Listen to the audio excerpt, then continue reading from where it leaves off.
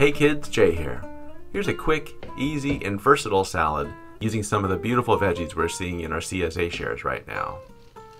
These are Newaukum Valley Farm radishes. I'm going to give them a scrub and a rinse. This produce is so beautiful that when we start talking about preparation, less is more. Keeping to the original and natural flavor profile is always best. So I'm going to get them on the board here, slice it up real thin. This will allow that vinegar to penetrate quickly.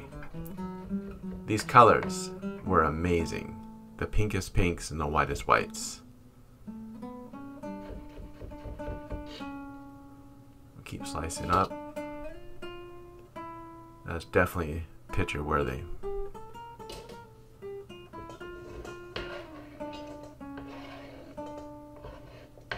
This is a simple spring slaw. You could use your Tokyo turnips in the same way right here, which we're also seeing in our CSA shares. Raw apple cider vinegar and some pink salt.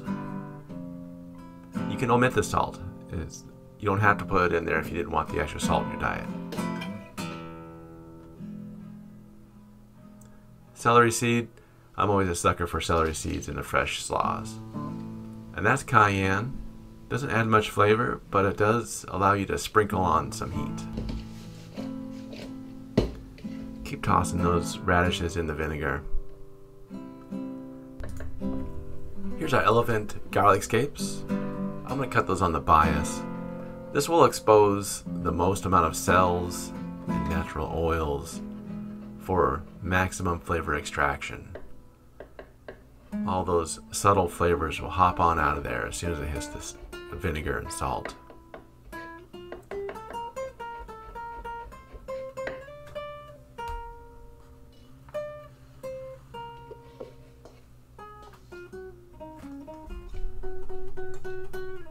Give it a stir.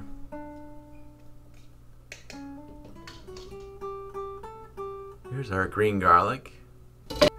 Green garlic is a plant that just wasn't allowed to mature to develop its bulb, and usually is a product of the farmer thinning out the garlic crop for the year.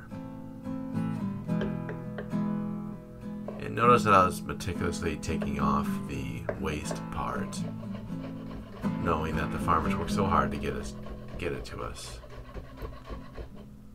I'm cutting this on the bias in the same fashion for the same reason, for maximum flavor extraction. And it looks good. Give that a stir. And that really is it. This sound will get better as it sits. Hope you enjoyed watching. Be well, and be well to others.